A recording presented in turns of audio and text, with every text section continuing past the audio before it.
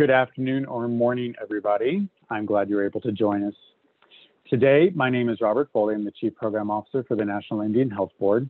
I am very happy to be welcoming Mariah Gladstone for this cooking demonstration today. This is part of a series of events that the National Indian Health Board is putting on in recognition of National Native American Heritage Month, which of course runs the entire month of November. Our presentation today is called Cooking with Traditional Foods. It's a demonstration and discussion of the traditional relationship between land and food. And we are very, very happy to have Chef Gladstone with us.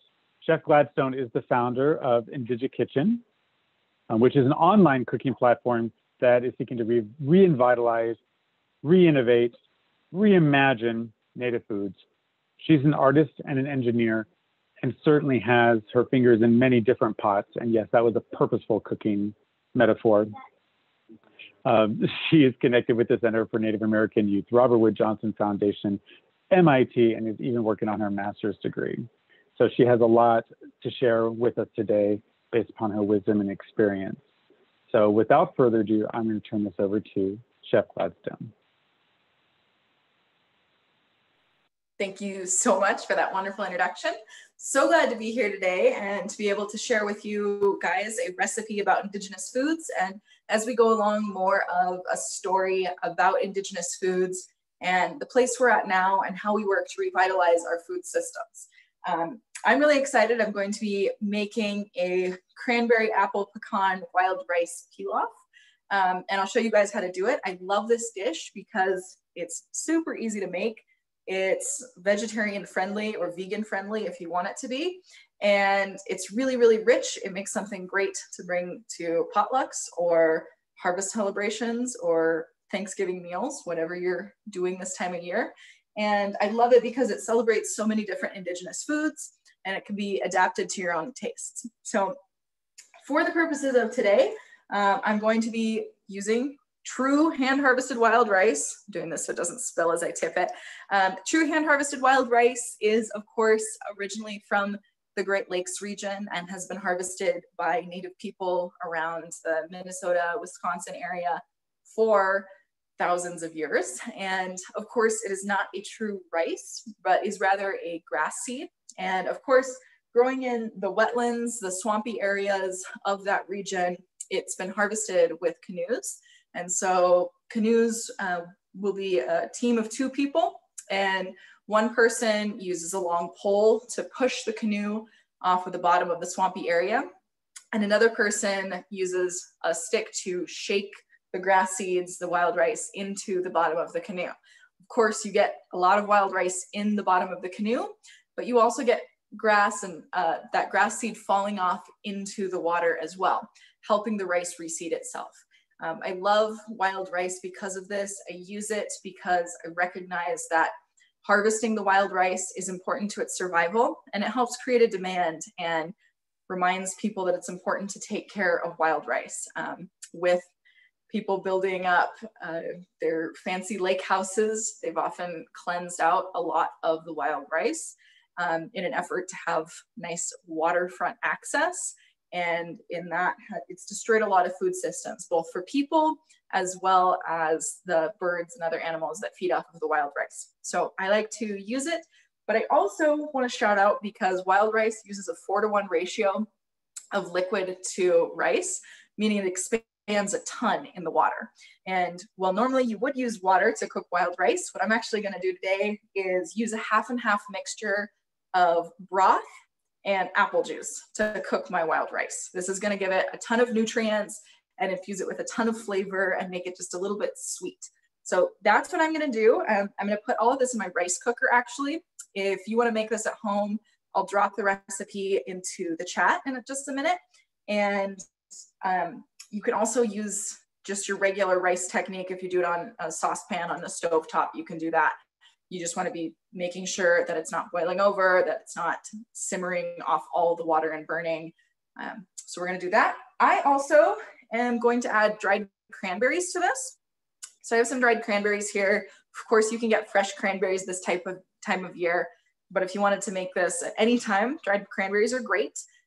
It's a great Indigenous food, and Of course, the dried cranberries, which have been dehydrated of almost all their moisture, will rehydrate if we cook them with our wild rice during this time. So I'm gonna pour a half a cup of wild rice in with a cup of broth and a cup of apple juice. And I'm gonna put it in my rice cooker with the cranberries and put it on to cook. And we'll dive into a little bit more discussion about food systems and indigenous food sovereignty. So all of this is going in my pot. I have apple juice. You can, of course, use apple cider or any type of fresh squeezed apple juice. I'm using chicken bone broth for this, but you can definitely use vegetable broth because then you can make it vegetarian friendly, or if that's what you're making broth with, it just works perfectly. Everything goes in here.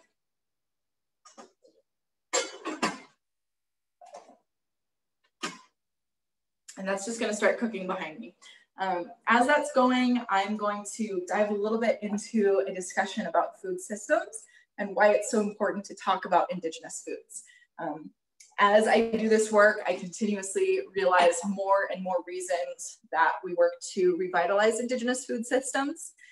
And I keep finding new reasons to share with my audience. For my purposes, I actually jumped into this work because I saw the huge rates of diabetes and other diet-related illnesses in Indian country.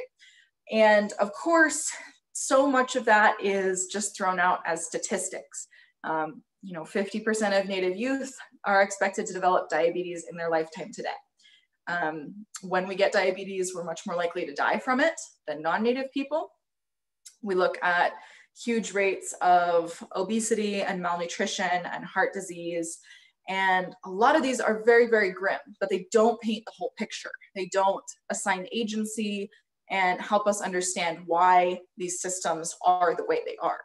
And of course, when we look at this in a historical context, when we assign responsibility, when we look at how to undo, or rather how to move forward with our systems, we really need to examine the reasons we are at this place today. If you look at the statistics by themselves, it may sound like Indigenous people are just not eating healthy foods. And while that's somewhat true, it doesn't tell you why the systems are the way they are today. For this discussion, I actually start back with the early founding of the United States, and I point out the ways in which Native food systems have been continuously targeted by the US government and by settler colonial forces. So of course, George Washington's early orders to General Sullivan, I think 1779, early after the founding of this country, were to burn the Haudenosaunee villages and their food stores and their fields, quote, so that they may never plant again. The idea was not only to target the people and their villages, but also their ability to feed themselves. It was through this targeting of indigenous food systems that continued on the Great Plains. You see the 1850 Commissioner of Indian Affairs report, right? It is cheaper in the end to feed the whole flock for a year than to fight them for a week. Essentially advocating for the creation of a dependence on government food systems so that Native people would not be able to bite the hand that feeds them. And so it was with this motivation that there began a large-scale campaign to eradicate the bison, to render the plains empty of one of our major sources of food, not only food, but clothing and shelter as well. And so from that point in the mid-1850s, when we had about 20 million bison on the prairies, the bison were targeted both by US government forces, Army, as well as individuals that wanted recreation by shooting bison off of the newly found train system, to trappers that were, or trappers and hunters that were targeting bison for their hides to be used as belts actually in the Industrial Revolution. Bison hides were some of the thickest and longest lasting belts because they were not yet using rubber belts. And so from 1850, we have 20 million bison to 1889, we have less than 1,000 individuals on the entirety of Turtle Island. And though there's been a lot of restoration efforts since that point, our numbers right now are only at about 500,000, which is vastly lower than those populations were prior to colonization. And of course, with that, the current bison populations are all descendant of those 560 something individuals, I think. And so, of course, when you look at the decimation of indigenous food systems, not only for people that depended on bison, but also people that relied on agriculture, fish-based nations that relied on fish coming upstream and then suddenly faced with damming of the waterway. When you look at agricultural people that relied on regular floodwaters and regular river floods, and suddenly dams were put up and their water was cut off overnight, you see almost the entirety of indigenous nations in North America be forced into this intended dependence on government food systems. There was a railroad conductor in the late 1800s that wrote, "It is a mercy they can't eat bones." Indigenous people, or we were never able to control the savages until we exterminated the bison. And so, of course, with this, you see exactly the intended consequence. And rations force Native people into a type of docility, is one of the terms I can think of. But this inability to resist, at least in the ways that we had been. We can't push back against folks if that means that the children will starve to death. And so with that, we began to accept government rations, and that took the form of a lot of things that Native people did not originally recognize as food. Things like wheat and flour, there was some limited sugar, there was lard, there was beef, there was some dairy products, a lot of things that we were being fed and had to figure out how to turn that into food. And so it was, of course, from this time, this ration dependence, that we get foods like fry bread. And I know people feel very strongly about fry bread. And of course, as Native people, we often link it to our identities.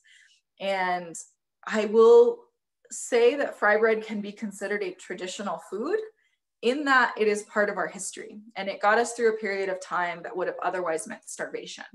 But fry bread, of course, is by no means healthy. And it's certainly not an indigenous food, though in using it, we have transformed it into part of our story of resilience.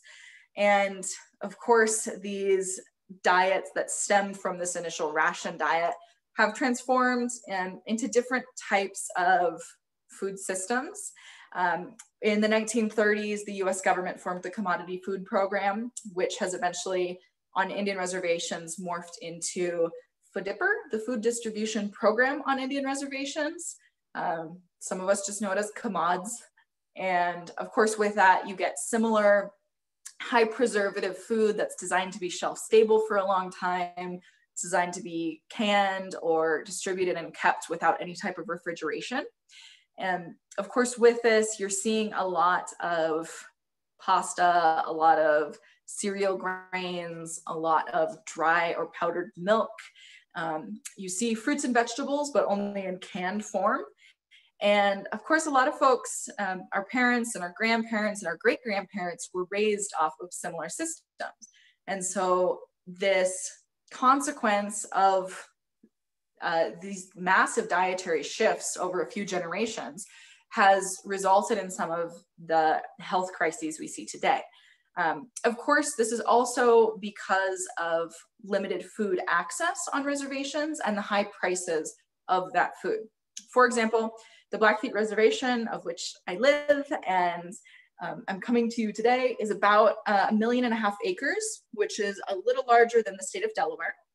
We have 2 fairly large grocery stores, but they're in the same town, and it's about a 30-minute drive away from me, which is especially treacherous in the wintertime.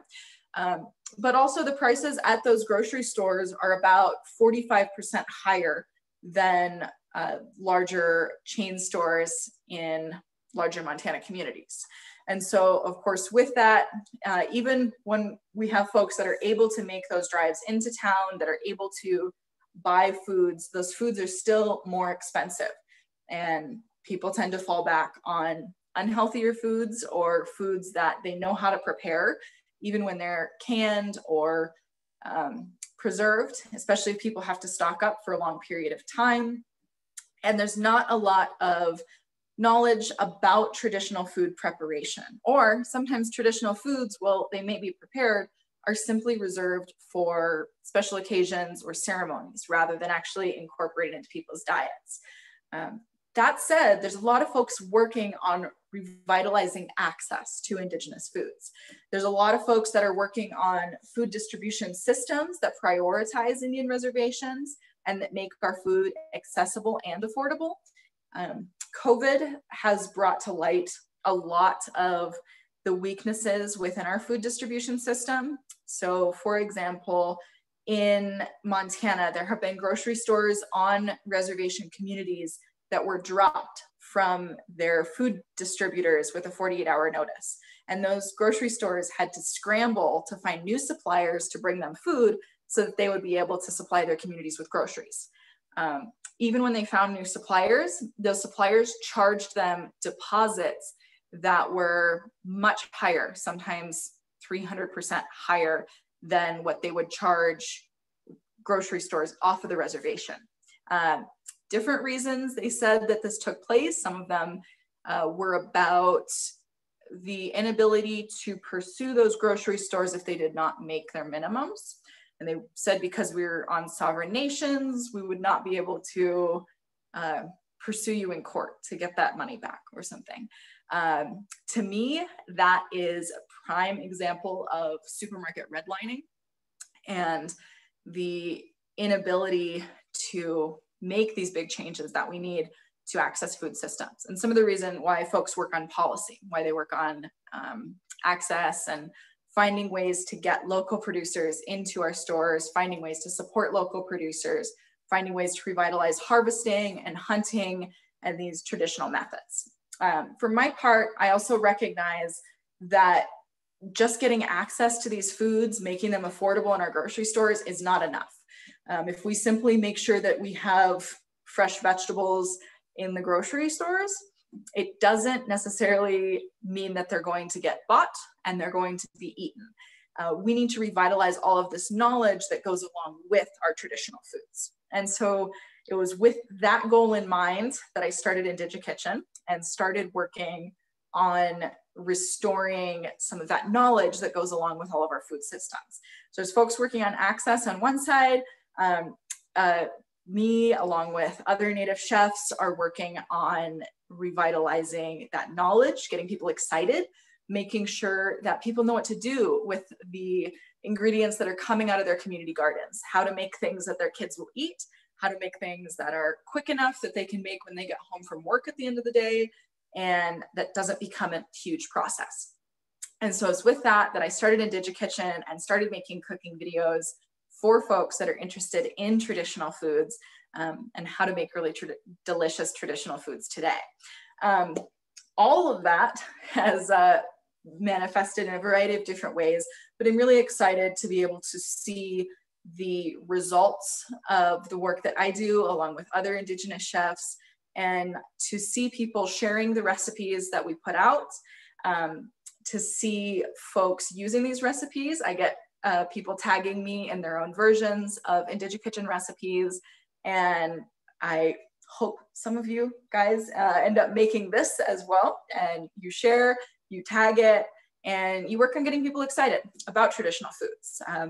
Indigenous agriculture and the knowledge that was on Turtle Island prior to colonization is immense and vast, and it is a really cool thing to be able to highlight that.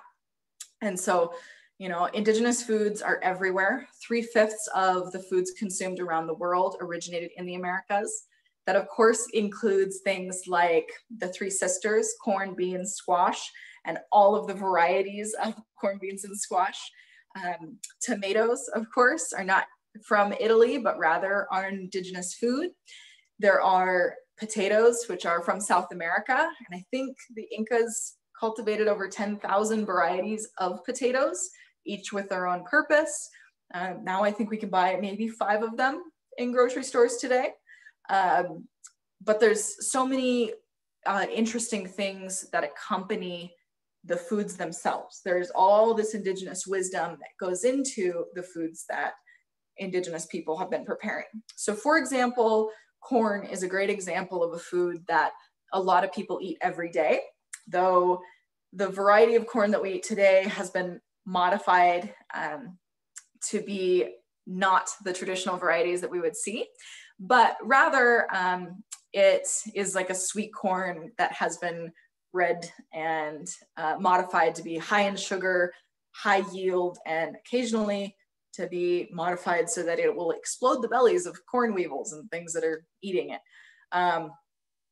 The traditional varieties of corn range. There are, of course, some sweet corn varieties, but often the varieties that you will see in indigenous seed banks and the things that are still grown today are types of flint corn. So corn that was designed to be ground down into flour, or that was designed to be nixtamalized and cooked in corn soup. So a great example of indigenous wisdom is this process of nixtamalization.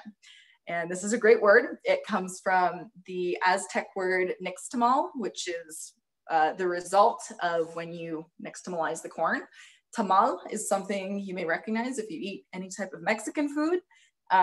Tamales is corn, of course, that has been treated with this process and becomes masa. And so indigenous people all over that built entire civilizations that were based off of corn nixtamalized their corn. It's a process by which you add wood ash, often hardwood ash, to water, in which it makes lye or an alkaline solution, raises the pH. And when you cook corn in it, it will chemically remove the hull of the corn. Not only does this help for removing the hull, making it more digestible, but it also turns the bound niacin into free niacin, which makes it easily absorbable for your body. It's essentially the difference between grinding corn and getting cornmeal and grinding corn and getting masa, where you can shape it and make arepas or tortillas or tamales, right? Along with this and making it more digestible is also the fact that the wood ash in itself has calcium and adds nutrients and flavor to the corn.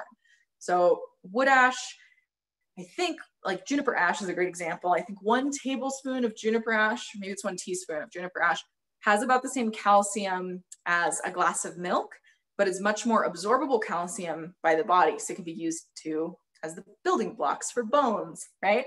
And of course, the federal government with the USDA and regular nutritional guidelines regularly advocate for the consumption of dairy products as part of a well-balanced diet.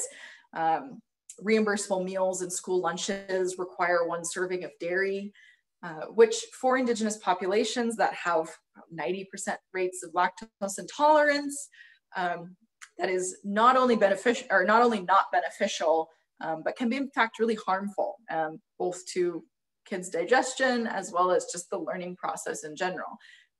But it's fascinating because we would not think to advocate for the mandated consumption of wood ash as part of our diets, even though that is a traditional source of a lot of calcium. So this is an interesting thing we think about, but also because it relates so much to the definition of food sovereignty. We hear this thrown around a lot. If you have not heard this term, I can define it. I use the UN definition of food sovereignty because La Via Campesina defined it very strongly with its different pillars. Food sovereignty is the right of people to healthy, affordable, culturally appropriate food harvested through ecologically sound and sustainable methods. And of course, the right to govern those policies that determine food sovereignty and food and agriculture in one's community. This means, of course, healthy.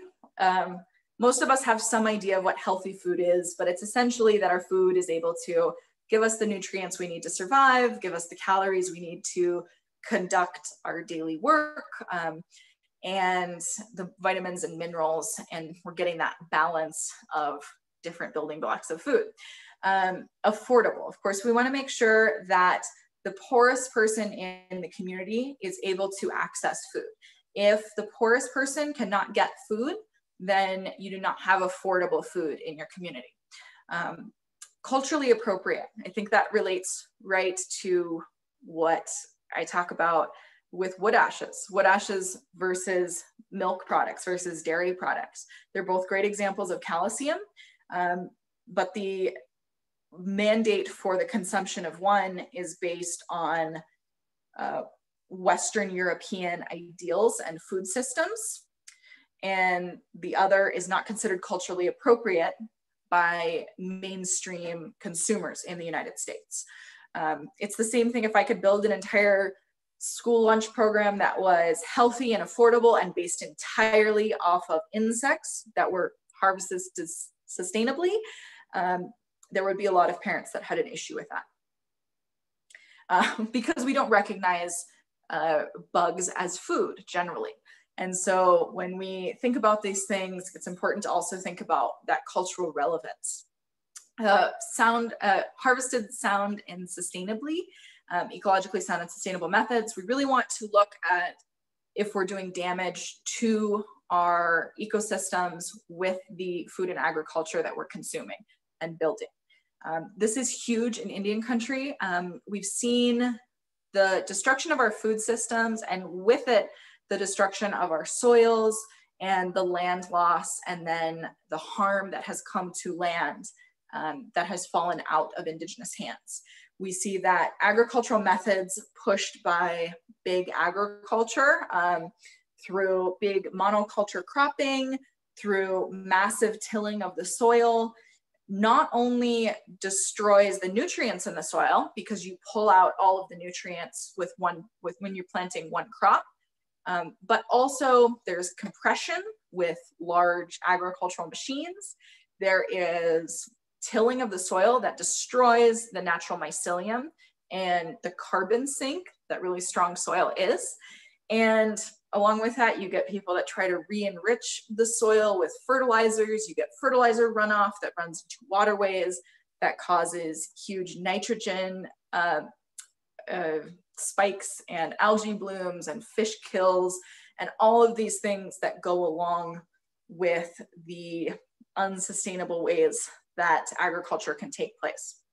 You see Native people that have practiced these polyculture systems, so corn, beans, squash, that have practiced companion planting, that have looked at ways like mound planting to reduce the evaporation that's taking place and really hold the moisture in the soil, and the no-till forms of planting that don't destroy your natural fungi that inhabit the soil and aid in the plant communication. We see all of these things as part of Indigenous practices, and of course, these things were often considered uncivilized, and there was great efforts made to destroy those systems. So all of this together is finally beginning to be looked at by regenerative ag folks as really important, but a lot of it comes from Indigenous wisdom, and in an effort to restore those soils, we are returning to Indigenous practices, both in our own communities as well as outside in organic or regenerative ag sectors. I'm going to cut up some more things. If anyone has any questions, now would be a great time to either use your raise hand function or drop them in the chat, and I will do my best to answer some things as I keep working on prepping.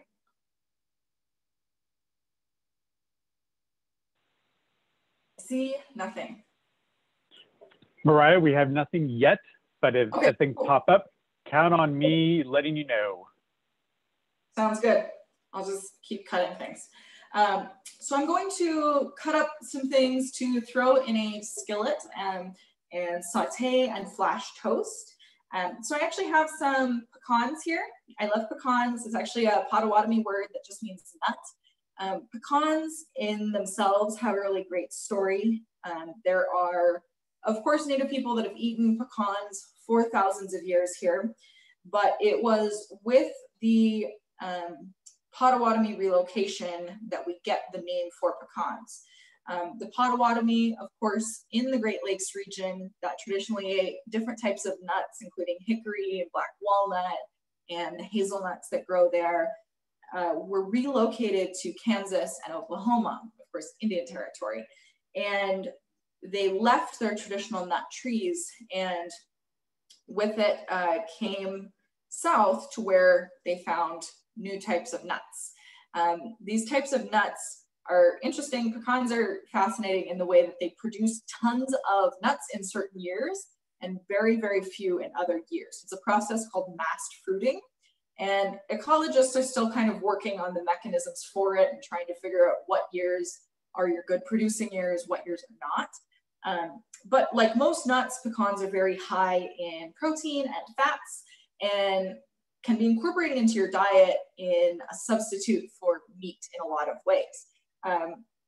On years that pecan harvests were really good, you would actually end up with the ability of people to harvest a ton of these nuts and resist boarding schools. There was a law passed by Congress that allowed Indian agents to withhold rations if families did not send their children to boarding schools. It meant that families were forced to choose whether to ship their children off to dangerous places that would beat them for speaking their own languages or to face starvation as a family. That's not a choice that anyone should ever have to make. And in years that pecans produced a ton of nuts, families were able to keep their kids home from school. Again, because the Potawatomi didn't have a word in their own language for this type of nut, the word is just nut, so pecan. I'm going to cut these up. I have a few pecans here, and let's see, it's about half a cup of pecans. And I'm going to just cut these into smaller chunks. I don't want to dice them too small. I just want to make them small enough to have a little bit of crunch, but still be their own independent beings in the mixture that we're making.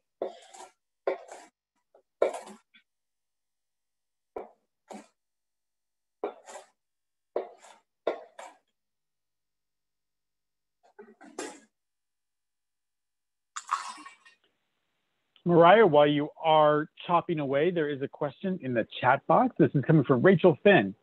And she is asking, regarding food sovereignty in Indian country and on reservations, can you talk about how community gardening fits in and how it can work year round? So from planting to harvest and to storage in different areas. And how do communities participate all year round in producing foods? Yeah, it's a really good question.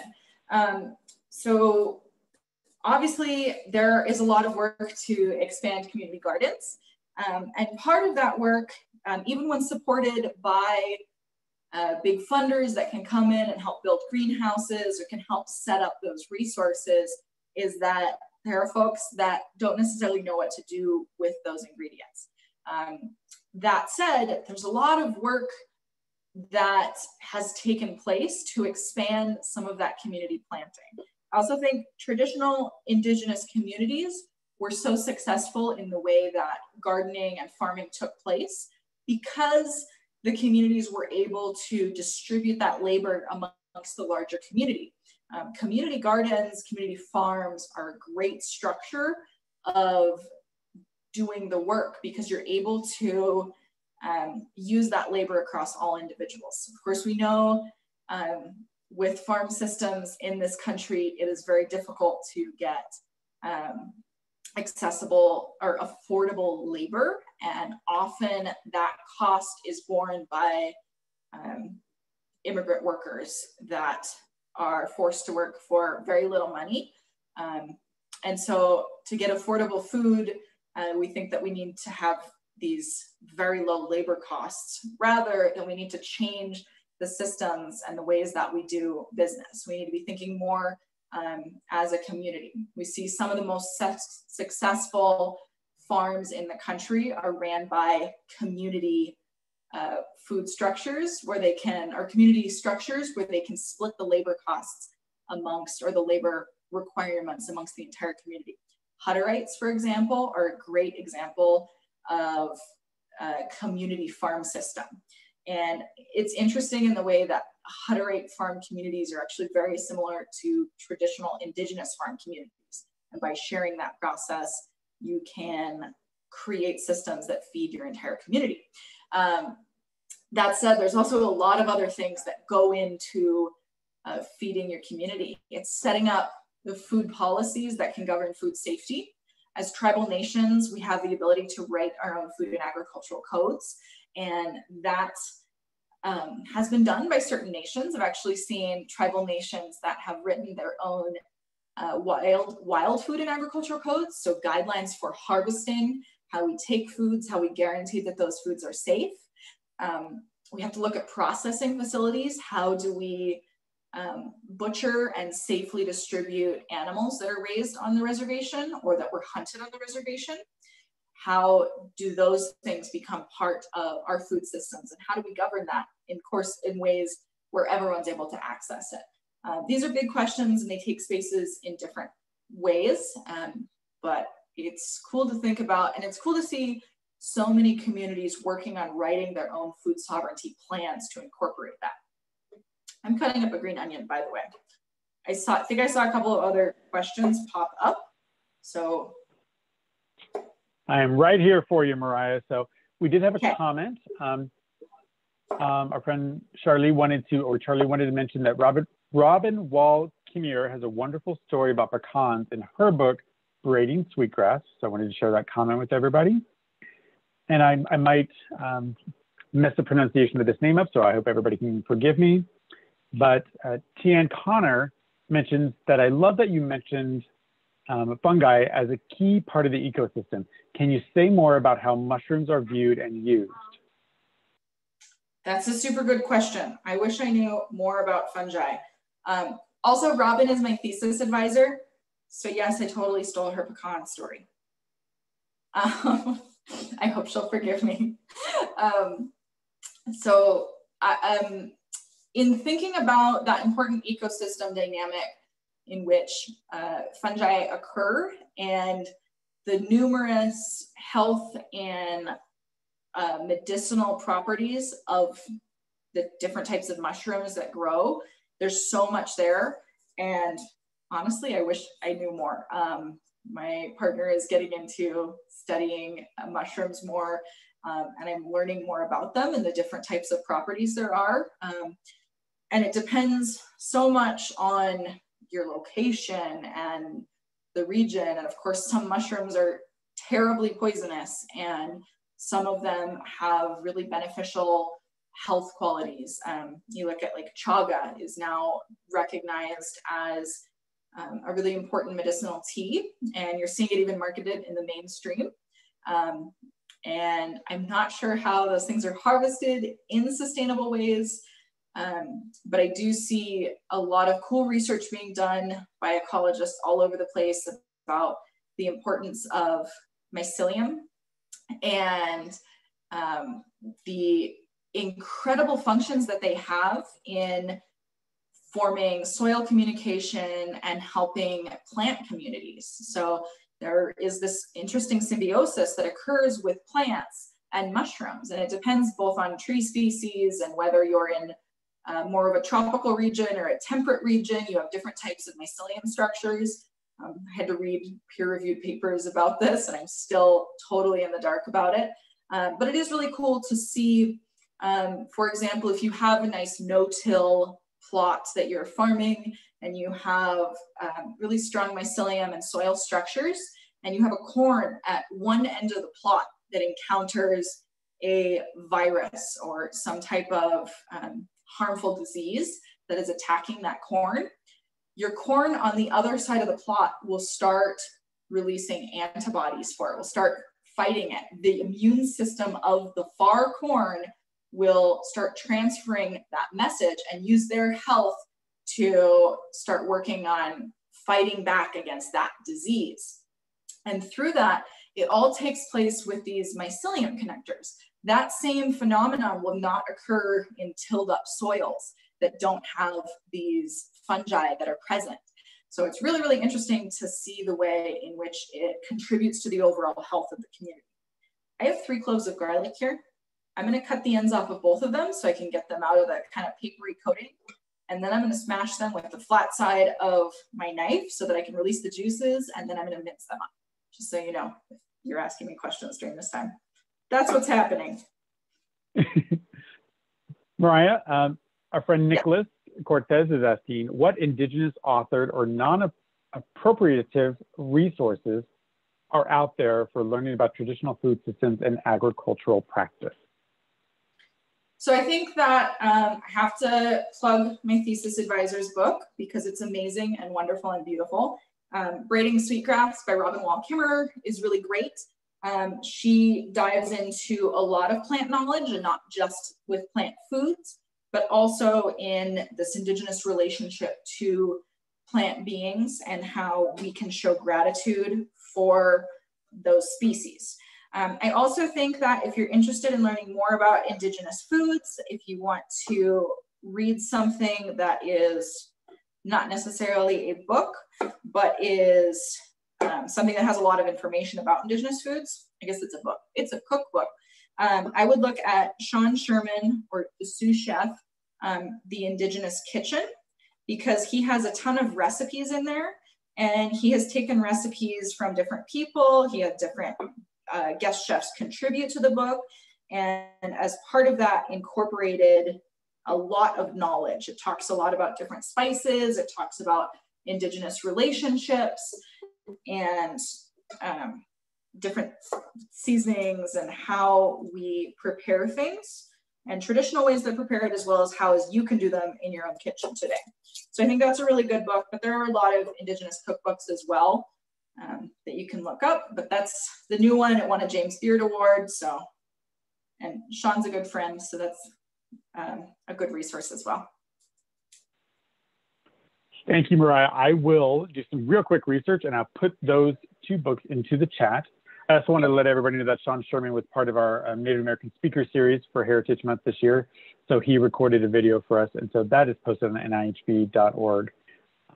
So we really, really wanted to focus on, especially coming into the end of the year when ceremony and food plays such a role in families and communities coming together, really wanted to talk about food systems and traditional food systems and what we're doing during contemporary times to make sure that they exist, thrive, survive, spread, and are celebrated. So there is one more question. Well, I certainly want to make sure you can receive these accolades that you're receiving here. So thank you for your discussion. I'm curious, is there anything going on now or upcoming that you're most excited about in the realm of traditional foods? Oh, there's a ton of really cool work that's taking place. I love looking at the work that Native communities are doing in seed saving spheres. I made that a lot harder than it needs to be to say. But seed saving and the way that it takes place has been really, really cool to see. We're finally at this place where we can really work on restoring food systems, and there's knowledgeable seed savers that are working on recovering some of this information. And these plant species that have seeds that haven't been grown in almost 100 years. And so the fact that people are able to take those seeds, germinate them, and then to grow them into more seeds, grow them into foods, to prepare them, we're able to really see this beautiful restoration of the diversity of indigenous crops and recognize all of the work that was done to systematically cultivate each one of those varieties for its different purpose. I love seeing that. Cherokee Nation has a wonderful seed bank. I get seeds from them because I'm a Cherokee citizen. But I also have been lucky enough to tour the Onondaga Nation seed bank, and it's beautiful. It has seeds from many different nations, and they're all kept so beautifully and preserved. And it is through that we will be able to restore so much of these indigenous agricultural systems. I also love seeing the bison restoration that takes place in terms of tribes getting their own bison herds. And then with the return of bison, you also get healthier prairie ecosystems. There are certain plants that have to pass through the digestive system of a bison in order for their seeds to germinate. There's certain plants that require bison wallows as like their ideal germination location. And so as we think about that, it's really cool to see all of the things that bison restoration does to the prairie as well. The hooves of bison act like a natural aeration for the soil. It's a really important keystone species. So I love seeing that. And then I love seeing Native folks doing work, or Native communities writing their own food and agricultural policies, governing the systems that affect our own food and ag, mandating or clarifying the requirements for what organic means on an indigenous nation. Who is able to use water? How much water can you use? What type of pesticides are you able to put on your soil? Taking those regulations and making them indigenous, and using our government systems today to really structure how we're able to push back. And then I love seeing all the Native chefs that are doing amazing work. I am thinking of course, Sean Sherman, Brian Yazzie, Loretta Barrett Odin. Let's see. Oh my gosh, so many amazing Native chefs that are doing incredible things.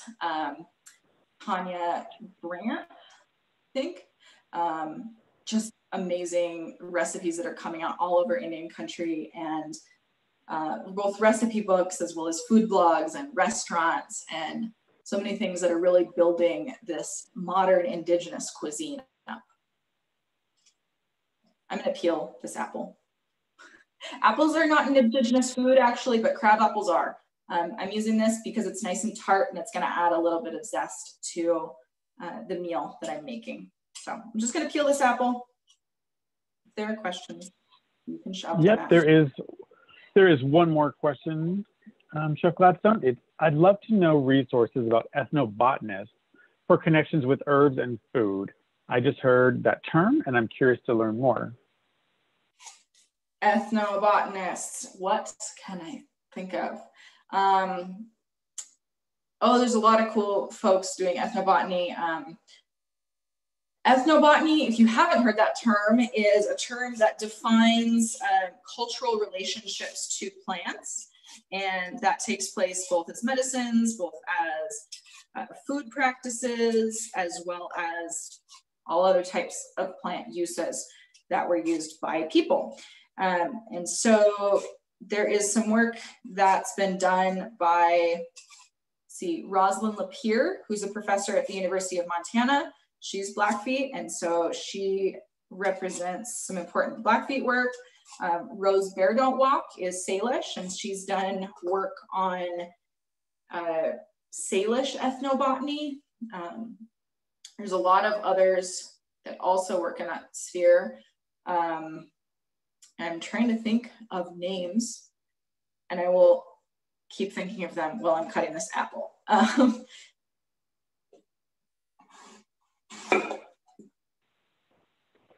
I'm trying to do some quick searches and put some links into the chat as we go along. So I just put Rosalind Lapierre's website up there for everybody. Just gonna cut about half this apple into little cubes. They don't need to be fancy. We're just cutting them into smaller chunks.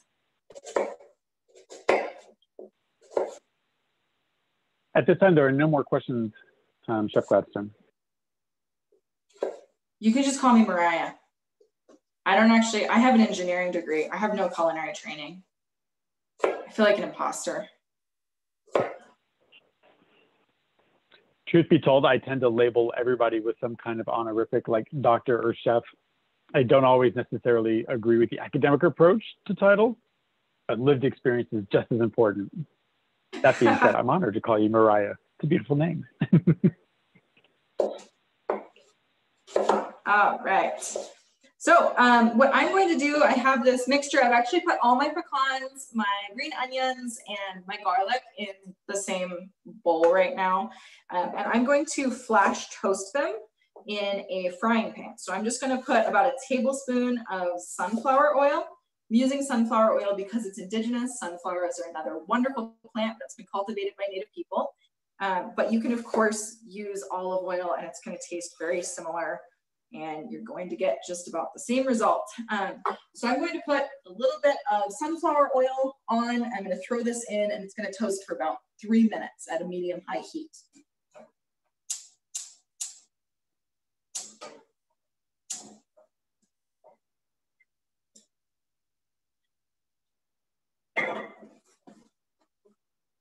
Throwing this in.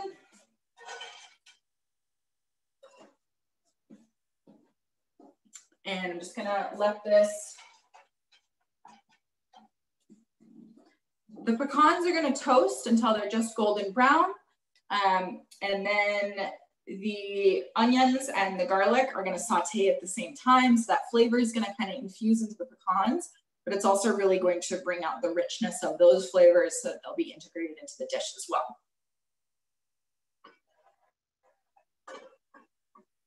And my wild rice is just in time. Yeah, there's one quick question that came in. Somebody missed the part of the talk on corn. And so the question is, did the corn that our ancestors used look like the corn we see today, which is all pretty golden and even-sized kernels? So no, there were dozens, if not hundreds of varieties of corn that have been cultivated. Of course, the variety of corn we see today is like this white or yellow sweet corn. But more often, what you'll see is, I'm stirring this. More often, what you'll see in traditional native gardens was types of flint corn that could be ground into flour. So this is a great example. This is some blue corn that I have. And this corn is great because you can take it through that process of nixtamalization, and then it will be, the hull will be removed. It will be soft enough to very easily grind up into a nice masa. So I've made arepas using this corn, and just by grinding it into that masa and having a nice corn dough. But there's actually lots of really interesting varieties of corn. Of course, you got types of varieties that will pop when heated, like popcorn. Popcorn is an indigenous food, of course. You have varieties that can be toasted, like giant Inca white corn is a really cool variety, has huge kernels. You have tooth corn, which is crazy cool. My pecans are just about toasted, so I'm going to throw my apples into the mix and let them cook for about 1 minute, just until some of the sugars caramelize and the apples kind of heat up a little bit and soften.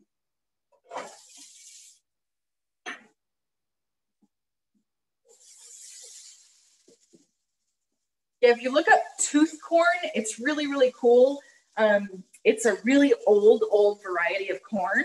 And so it actually, the kernels almost resemble like points, like little sharp teeth.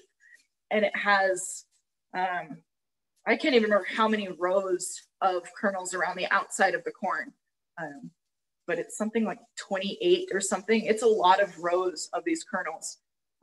And that was an ancestral variety of corn that I've seen dried cobs of it today in the seeds. So it is still very much around, but it's not this genetically modified version of corn that people are eating more often today.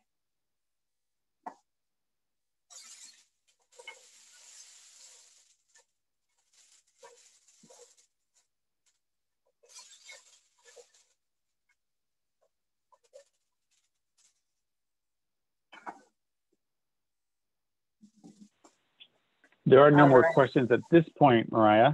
Okay. But somebody did want to say, they wanted to give a shout out to Stephen Bond with IAC, who is an ethnobotanist. Shout out the entire IAC because they're awesome. Stephen Bond's cool too. IAC is Intertribal Agricultural Council. If you're interested in looking more at the work that supports Indigenous producers, the IAC is a great resource and it's nationwide, so that's great. And Linda Black Elk's also awesome. She's a friend. I used her elderberry syrup recipe and I actually made elderberry gummies.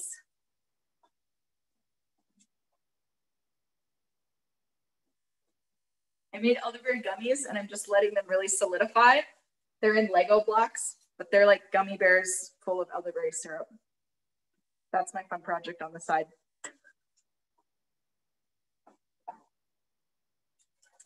There's something in the, okay, there's something in the chat or in the Q&A section, not the chat, that asks about grinding wild rice into flour. I've taken this off the heat now, just so you know. About grinding wild rice into flour, you can totally do that. You can also pop wild rice. It'll puff up a little bit if you heat it in a little bit of oil. Wild rice flour can be used to make wild rice pasta. Though I've only ever seen wild rice pasta use about a half and half with like wheat flour and wild rice to make that pasta. You can make cookies with wild rice flour.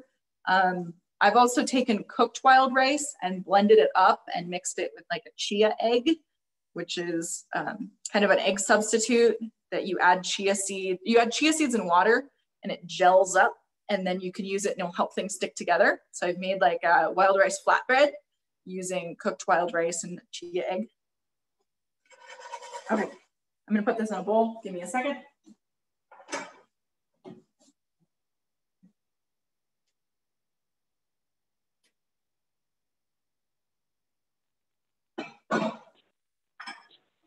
While you're putting those ingredients into a bowl, just want to let you know that people are thanking you for all these amazing resources and say this is an excellent session today, so thank you so much.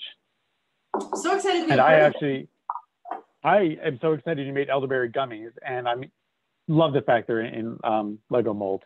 That's amazing.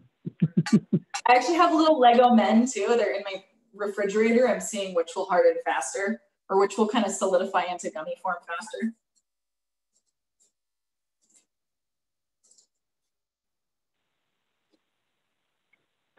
Gary has a comment. He's saying, loving the wisdom that you're sharing today. Thank you. Thank you. All right. I'm going to take this. I'm just going to pour this into one bowl.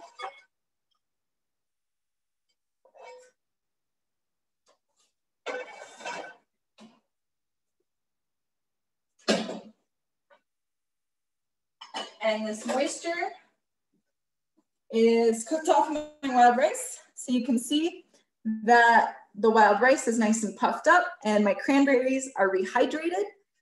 So they're almost like fresh cranberries, or at least like flash toasted fresh cranberries. So I'm just going to pour this into here.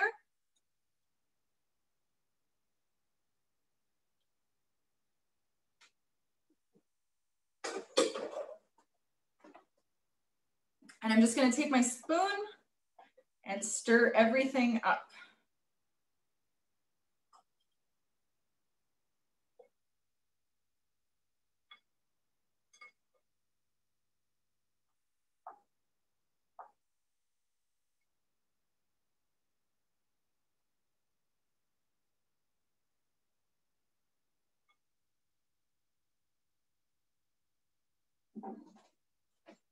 All right, everything's just about evenly distributed, and I have a really delicious, easy one-dish meal that has delicious high protein and fruits and nuts, and it's great. And my favorite thing about this is if you have leftovers, because it's slightly sweet, and all of these things are really good mix-ins to pancakes.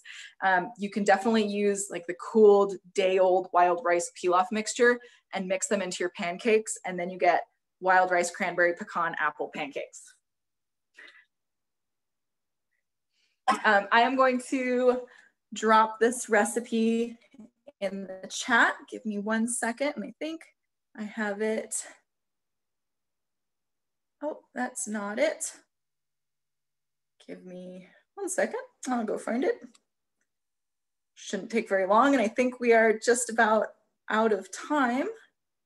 So if there's any last minute questions. Please shout them out. There was a question that came in about the correct way, the indigenous pronunciation of the Potawatomi nut. Pecan, is it pecan, pecan? I think it's pecan.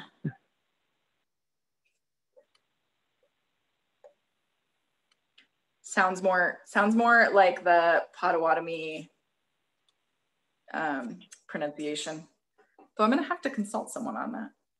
So I dropped the recipe in the chat. There's also a really short video. It's the style of videos that I typically do, very made for social media in terms of being able to watch everything I just did happen in about a minute. And I actually halved this recipe, which is why I only used half of an apple, but my regular recipe is a cup of wild rice. You can see that even this half cup of wild rice turned into a ton of this dish, which is great.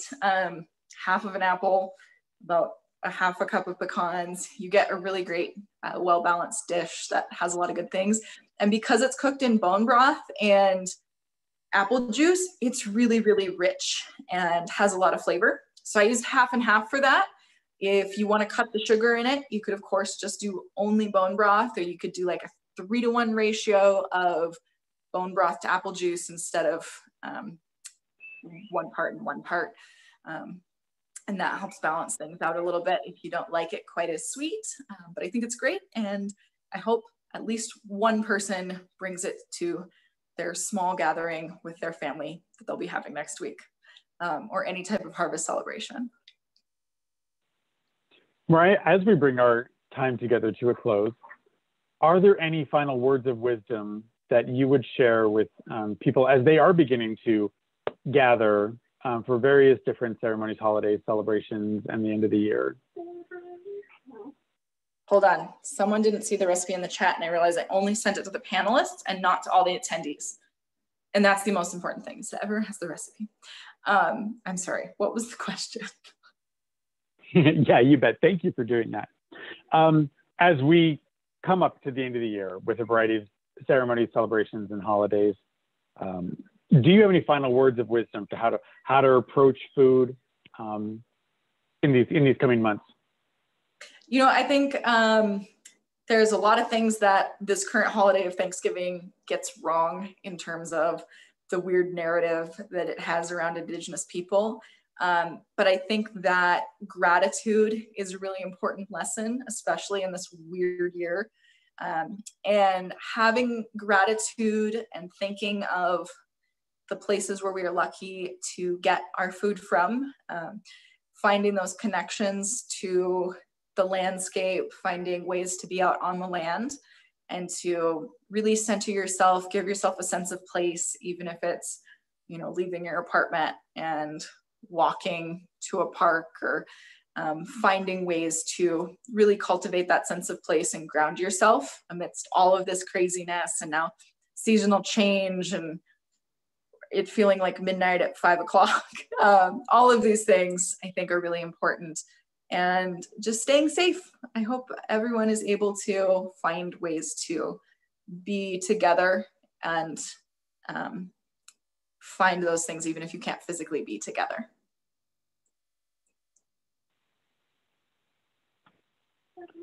You know, I want to thank you for those final words of wisdom. I think they're extremely appropriate, not just for Heritage Month, but also from a webinar coming from the National Indian Health Board. So we also find and hope that everybody can find ways to remain safe and connect in whatever way possible with friends, family, and community toward the end of this year, and especially for this month, which is National Native American Heritage Month. So with that, I'd like to thank Mariah Gladstone with Indigikitchen for sharing her wisdom and sharing that wonderful recipe for us. Again, it's down in the chat box. And I hope that everybody enjoyed our time with Mariah today, and I wish everybody well. Thank you. Thank you guys so much for having me. Have a